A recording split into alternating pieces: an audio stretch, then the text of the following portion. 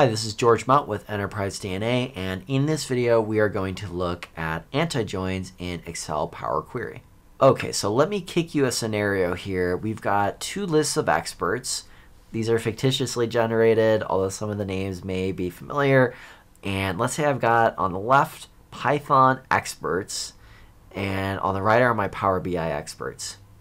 And what I want to know is, I can see that there are some shared names, but I want to find out who is only a Python expert and who's only a Power BI expert. That's what we're going to be able to do with anti-joins, and we can do this in two directions.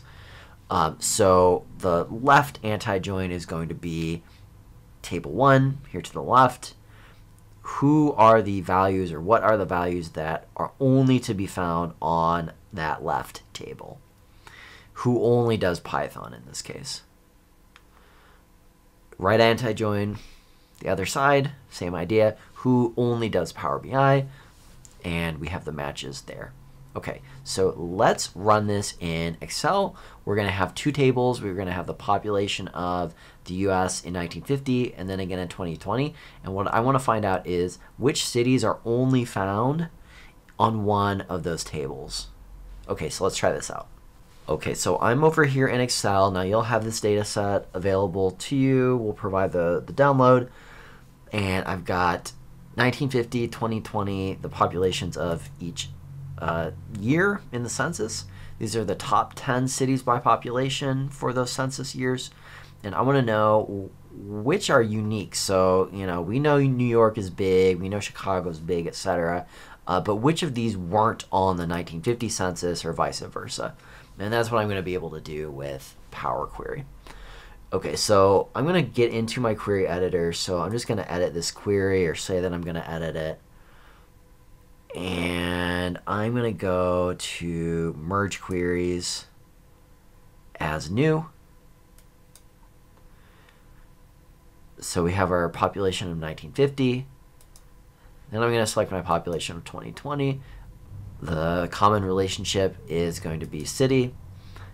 And we want a join kind of left anti. One of the less common ones, it is at the bottom, but it's still pretty helpful, as you're going to see. So I'm going to select left anti, and we're ready to click OK.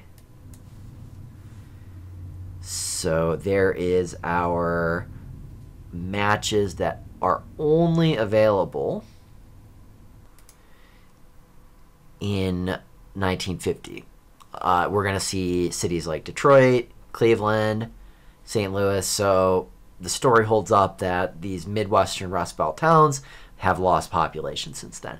You're going to see this table column over here. Now, if you wanted to bring in information from the 2020 census, that's what these columns are for. I'm not really concerned about this stuff. All I wanted is the list of names, so we're just going to leave this as is right now.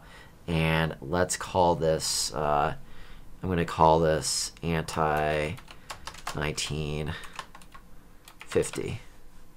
Okay, so with that in mind, I'm going to go back to my 1950 table, and let's run this thing again. Oh, I don't want to append. I want to merge. And we're going to do 2020. Now, same idea. What's the relationship? It's going to be city on city. Now, this time I'm going to do a right anti-join. And a right anti-join is going to say, well, okay, what are the cities that are only found in 2020 and not 1950? So if I click OK, we're going to see the opposite here. All we have to do in this case is click on the table, and we're going to get the information from that right table. Right anti-join is a little less common than left anti-join. I mean, in theory, it does the same thing. And in this case, what it's telling us is, hey, here are the cities that were only found in the 2020 census, right? So if we look at this, we see a lot of Texas, we see California, etc. So the Sun Belt idea, people moving to the southern and western states, seems to hold up in the data. And let's call this one anti-2020.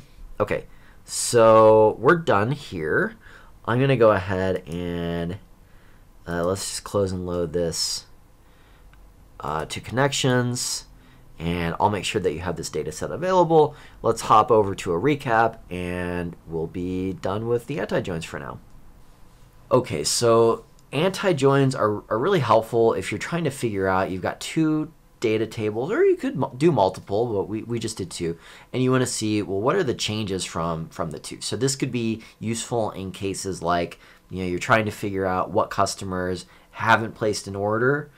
You could use an anti-join there. Maybe you want to figure out any unique values in maybe one specific location, if there are things that are selling one place that don't another. So it's an interesting way to use a join, almost as like a filter on your table. So that is anti-joins. Hope it got you thinking about how you might be able to use it. If you're using anti-joins now, let us know how you're doing it. If you see a use case for anti-joins, let us know what it is. And thank you again for tuning in. Again, this is George Mount from Enterprise DNA, and thanks for checking out our stuff. Hey everyone, thanks for tuning in to Enterprise DNA TV.